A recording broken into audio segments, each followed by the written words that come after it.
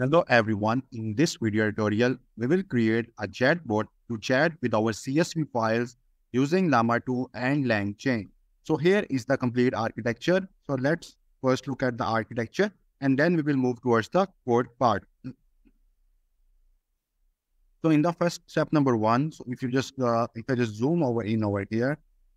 So in the step number one, the user will upload a CSV file. The user can upload multiple CSV files or a single CSV file. So in the first step, the user uploads a CSV file.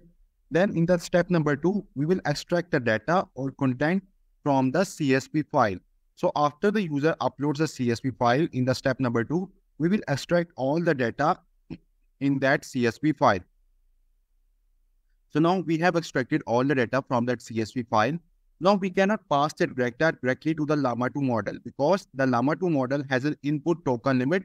The input token limit of Llama 2 model is 4096 token, and one token is equal to 4 English characters. So it is approximately 16,000 English characters. So we cannot pass more than 16,000 English characters at the input of Llama 2 model. But we can say that if we have a very huge CSV file, huge CSV file, that CSV file can have more than 16,000 English characters. So we cannot pass that all the data directly into the Llama 2 model. So what we do is basically we split our data into small number of chunks. Okay. So here after extracting all the data, we split the data into multiple small chunks like 10, 20. And we define that in each chunk, we will have 500 characters or 1000 characters. So we will just set the chunk limit as 500 English characters to be maximum. Then after splitting our data into multiple chunks, we create embeddings for each of the text chunks. So embeddings are basically vectors that are used to compress the size of text chunks. So to reduce the size of the text chunks, we convert each of the text chunk into embeddings. Embeddings are basically vectors like this 0.1, 0.2, 0.3. So embeddings are basically vectors that are used to reduce the size of the text chunks.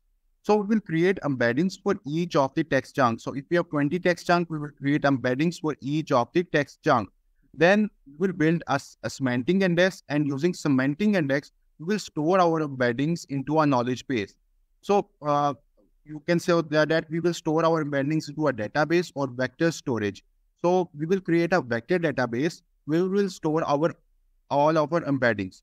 So there are many vector database available like Pinecone, Chroma, Files. Files stand for Facebook AI Similarity Search. So in this project, we will be using Files as our vector store. So Files store the embeddings locally, while Pinecone stores the embeddings on the cloud. Each of the vector store has its own advantages or disadvantages or some limitations. So in this tutorial, we will be looking how we can save our embeddings in Files vector database. So now you can say that in our knowledge base or vector database, our embeddings will be saved in this format. Okay. So now what we can do after we have saved embeddings, when the users ask a question, for example, I am a user, I am just asking a question. When the user asks a question, we convert the question into embeddings. Then we do a semantic search. Like, for example, this is the embeddings for our question. Then we do a semantic search. We try to find all the relevant answers for the question that the user has asked. Then we try to rank these results. For example, I want to rank top 3 results or top 5 results. So after we rank, usually we rank top 3 results of the question that we have found in our vector database. So after ranking all the results, we send the results to the Llama 2 model, and we send the user question to the Llama 2 model directly as well. And then the Llama 2 model generates a natural response. So this is how the architecture looks like. So let's move towards the code part. So here you can see that over here, I have created a new project over here in my PyCharm community edition. So I will just go to file I will just go to over here and create a new requirements.txt file. Okay. In the requirements.txt file, I will list all the packages that are required for this project. So we require LangChain, period transformers, sentence transformers. Basically, we will be implementing the Llama 2 model in GGML format. So C transformers provide bindings for the models that are implemented in the GGML format. Then we are basically using Hugging Face embeddings, or you can say that we are using sentence transformers embedding. So we require the sentence transformers package as well. Along with this, we require 5 CPU as we are using it as our vector database. So let's install all these packages. So you can just go to terminal and you can just write pip install -r requirements.txt. So this is one way in which you can install the packages. Other ways, you can just go over here, go to settings, then you can just go to project, and then you can just click on Python interpreter, and then you can just click over here and just write 5 CPU. And in this way, you can install each of the package one by one. Like you can see that I just click on install package. So the package installation has started now. Along with this, I can also write LangChain. So you can see that 5 package installed successfully. Now you can see the message. I can also write LangChain over here. Okay, so you can just click on install package from here. Along with this, you can just write C transformers. You can also install this package as well. Okay, and you can also install the sentence transformers package.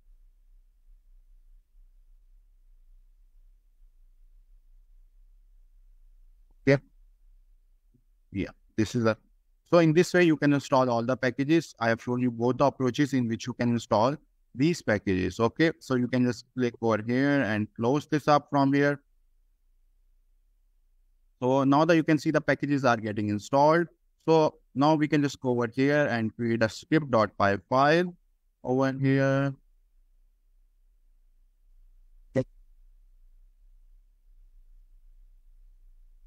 Okay, so we are good to go. So now, first of all, I just need to create a directory by the name models in which I will place my Llama 2 model. So I will just go over here and write models. I'm just running the script on my local CPU, which has 8 GB of RAM, and it is not a very good CPU, but it will work fine. So now in this model directory, I will place the Llama 2 model. So to download the Llama 2 model, you can just go to Hugging Face and the blue Llama 2 7 billion parameters and GGML format. So here we are using Llama 2 model, which is contains 7 billion parameters, and it is in the GGML format. So basically, to run the Llama 2 model in CPU, we require an optimized Llama 2 model, and GGML models are basically optimized so that they can run easily on the CPU. Okay, usually Llama 2 model require a huge amount of memory, as well as it is basically it requires a huge amount of memory, plus it requires a very fast system as well. So if you don't have any fast GPU, or if you want it to run on your local CPU, then you can use the Llama 2 model optimized with GGML format, and then you can just go below from here. So now you can see that we have different models. If you just click on file and versions from here, so you can see over here, we have different models available over here. So in this tutorial, I will be using this model, Llama 2 model with 7 billion parameters, and this in this bin format over here. Okay, so as I have 8 GB of RAM in my system available, I will be using this model because it consumes maximum 6.29 GB RAM. But if you have a 16 GB RAM in your system, then you can use this model with 8-bit quantization. Like you can see over here, previous was 4-bit quantization. So this is an 8-bit quantization model, and it consumes maximum RAM of 9.66 GB. So this is an 8-bit quantized model. And in this tutorial, I will be using this 4-bit quantized models because it consumes 6.29 GB maximum RAM. And if you want to download this model locally, you can just go to files and versions from here. Okay, and here you can just search for the model. So you can download this model if you have an 8 GB RAM in your system by clicking on download. And if you have a 16 GB RAM on your system, you can just download this model over here by just clicking over here. Okay. Plus, the CSV data in which I will be using in this tutorial will be this data from Kaggle. So this is the World Happiness Report data, and I will be using this 2019.csv data, which is available on Kaggle. So I will just show you the data details. as I go towards the implementation. But this is the data which I will be showing you.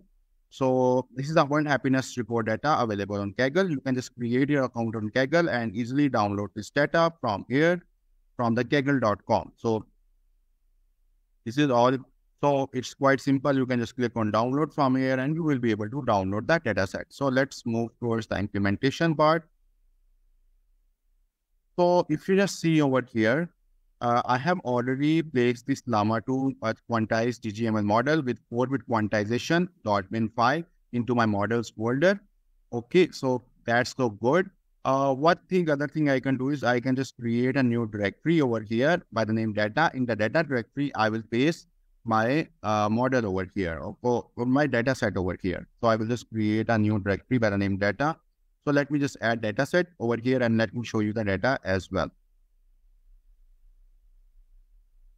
So this is the data which I have downloaded from Kaggle. So you can see that we have the country names or regions name from here. We have around 154 country names, which you can see over here, or sorry, 156 we have. Plus we have the GDPs with GDP per capita of each country, social support, happy life expectancy value, freedom to make life choices, generosity, perception of corruption values over here. Like you can see this values over here, like for all these 156 countries. So we will be using this data and we will be doing the chat with our model, Llama 2 model, considering this data as well. So let's move towards the code part and let's start writing the code. Okay. So first of all, I will just import all the required libraries. So instead of importing all the required libraries, let me import all of them and try explain you the complete code. So instead of I just write the complete code over here, let me import all these required libraries. So first of all, you can see over here. So now you can see over here, I have imported all the required libraries. So the first library is CSV loader. So we require this library so that we can load our CSV file. Then we have recursive character text splitter library. So we use this library to split our text into chunks. As I told you in the start that we need to split our text into small chunks. So as I told you at the start, so we will use CSV loader library to load the CSV file. Then we have, after extracting the data from that CSV file, then we split our text into chunks. The data we have in the CSV file will split into text chunks. So to split the data into small number of text chunks, we require recursive character text splitter.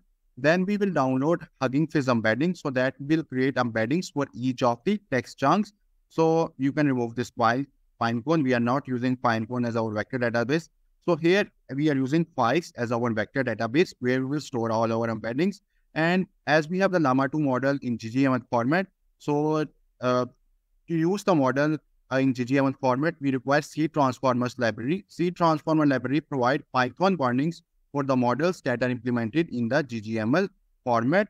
Then we will be using conversation retrieval chain. So conversation retrieval chains comes with a memory component, so that to add memory in our chatbot, we require conversation buffer memory. So what is the advantage of adding memory? So for example, if I ask my chatbot a question, who won the 1983 World Cup? So I just clearly mentioned who won the 1983 World Cup. So 1983 World Cup was won by West Indies. So if I ask the second question, who was the captain of that team? So I don't mention in the second question that who was the captain of the West Indies team that won the 1983 World Cup. But my chatbot will still answer that Clive Lord was the captain of the West Indies team that won the 1983 World Cup. So if we add the memory component to our chatbot keep tracks the previous conversation history. Then you can just remove this. Then we have import OS. We don't require this as well, and we will use this library if we want to exit from our chatbot. So this is all the required libraries that are required in this tutorial.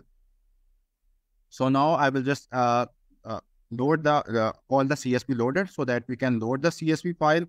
Okay. So now here you can see that I'm just calling the CSV loader over here, and inside my data folder I have this 2019.csv file, and here I've just defined the importings and CSV arguments. You can skip these as well.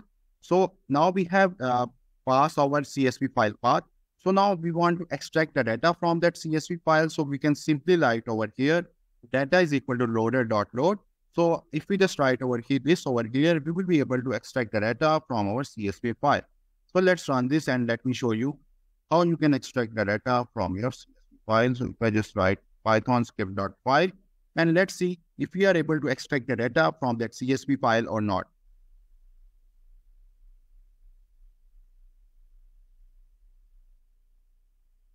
So now that's so good. So now you can see over here, we have been able to extract all the data from our CSV file. So if we just start over here, I have just run this script over here. So country of region was the first column. Then we have Finland, score, GDP per capita. So we have extracted all the data from that CSV file. So that's amazing. So after we extract the data from that CSV file, so if I just go back to the architecture, so after extracting all the data from that CSV file, we will split the data into text chunks, then we will create embeddings, and then we will store the embeddings into our knowledge base. So let's implement these steps.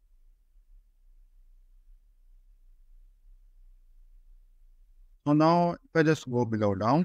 So now after extracting all the data from that CSV file, which you can see over here, we will split our text into text chunks. So we are using recursive text splitters to split our text into small number of chunks. And each chunk will contain maximum 500 English characters, and there will be a chunk overlap of 20 characters. So let's split our data into text chunks. So we will see how many text chunks we get with 500 English characters as maximum.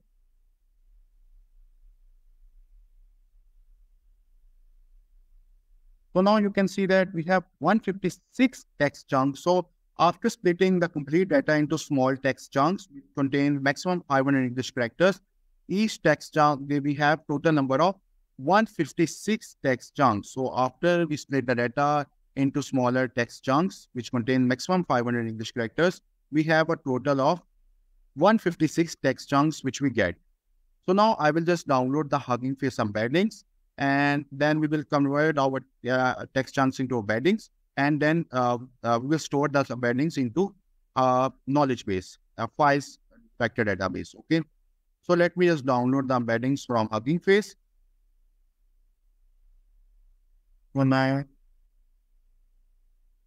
here just write download sentence transformers embedding from Hugging. Okay, so now here you can see that we are just downloading sentence transformers embeddings from Hugging Face. So now I will just store those, I will just convert the text chunks into embeddings, and then we'll store those embeddings into files knowledge database. Okay, so I will just go below down. So now basically we are converting the text chunks into embeddings.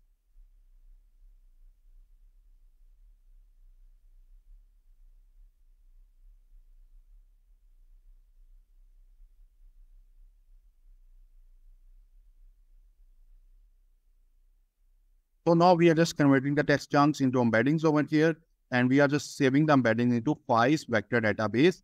And let me just create a vector database path over here. So I will just go over here and create a new vectors folder over here.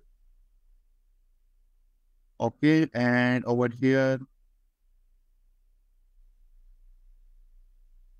Okay, so this is our path where we just save our embeddings.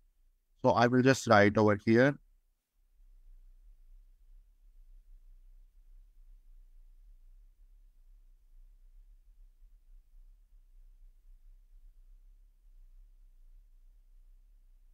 Vector store db-files over here. Okay, so over here, and now I will just write over here. Okay, so I have already added this name over here. So our embeddings will be saved into this folder over here. Okay, so let's run this and see if our embeddings are saved into this folder or not. So let me just check.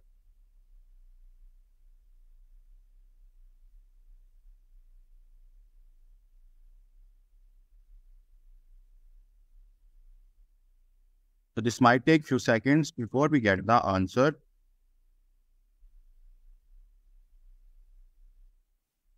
So our embeddings will be saved into this folder if it runs successfully. Okay. So in the meanwhile it runs, let's move towards the next part as well. So now if we will store our embeddings into files, not vector database, and we will create this vector database locally. In the next step, the user asks a question, and then we do a semantic search, and then we rank the top 3 answers. Okay. So let's look at this step as well. Okay, so now it's done. So now you can see that we have converted our text chunks into embeddings, and we have saved the embeddings using files vector database. And here you can see the .pkl and .files file of our embeddings as well. So that's look good. So now let's if the user asks a question over here,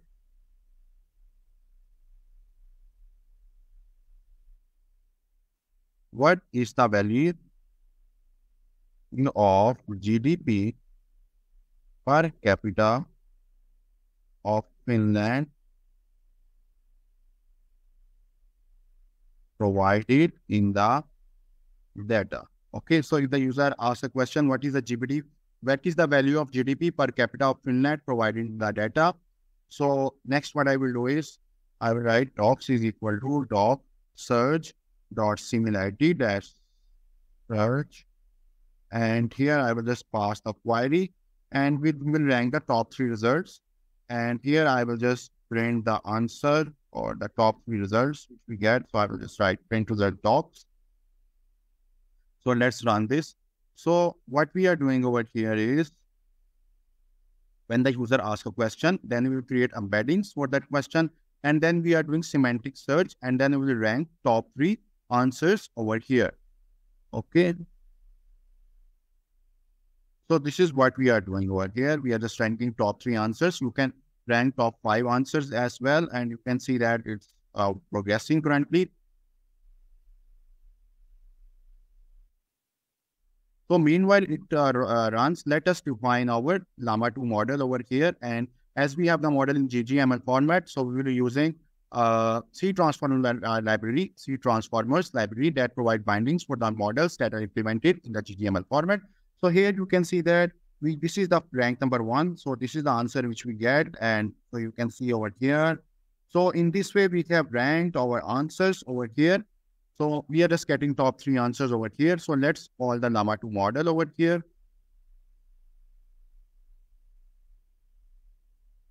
Okay. So we have set the temperature value 0.1. The temperature value varies from 0 to 1. So if you just want your model to be very creative, you can set that temperature value high. But if you want the model to be deterministic and just focus on the data to generate the response, then you can set the temperature value 0. So in case of generating some code, we just write temperature value high. But if you are doing some log or article generation, then we just set the temperature value low. Okay.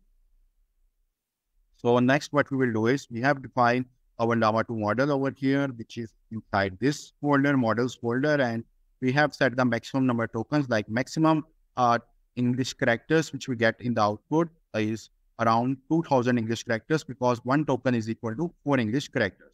So let's have a chat with our chatbot. So I will just go over here and just add this. So now here you can see that we are just adding chat history component over here. I have just missed one thing over here. So let me just add this. So here we are just using conversational retrieval chain over here. Okay, so you can just find this out here as well. So conversation retrieval chain is built on retrieval chain. Okay, so we have already have retrieval chain in, we have worked on the retrieval chain in our previous projects as well. So the conversation retrieval chain is built on retrieval chain, which provides a memory component as well. So if you just want to learn more about conversation retrieval chain, you can just go over here and just write conversation retrieval chain over here. Then just click on the first link which you get. Okay. So now you can see that the conversation retrieval QA chain is built on retrieval QA chain to provide a chat history component. So it can keep track of the previous chat history, and all these details you can just review over here. And we will go into more details as we come in our upcoming projects as well. Okay, and here I'm just passing my Llama 2 model, which is over here. And here I'm just passing my embeddings over here. Okay, so we have just converted our text chunks into embeddings. So here I'm just passing the embeddings over here. And let's have a chat. So as we are using conversation retrieval chain is built on retrieval QA chain, which provide a chat history component. So here we have added chat history over here, and you can see over here, and here the user asks a question. If the user writes exist, the system will exist, or if the user, whenever the user asks a question, it will generate a response. So let's run this script now. You can just go to the terminal over here, and you can let's have a chat with our chatbot, which we have built on this CSV data.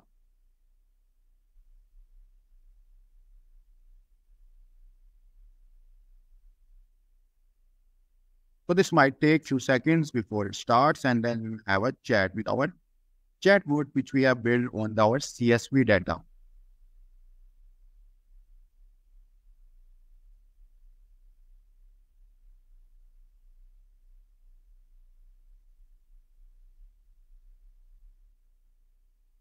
So this might take few more seconds before we have the answer.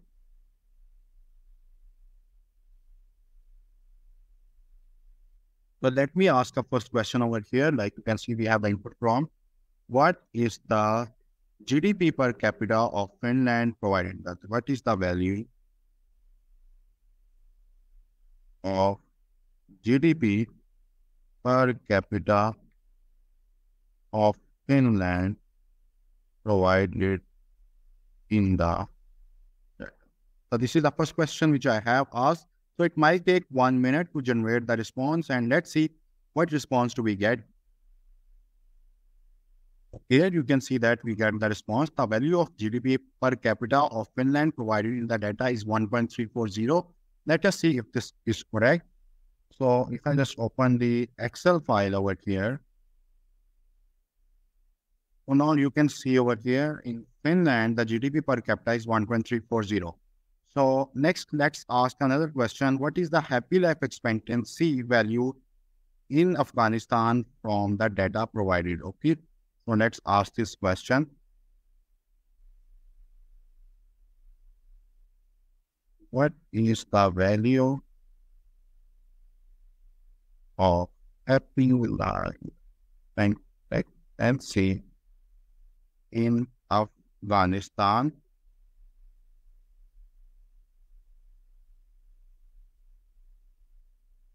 provided in the data? So this is the second question which I have asked.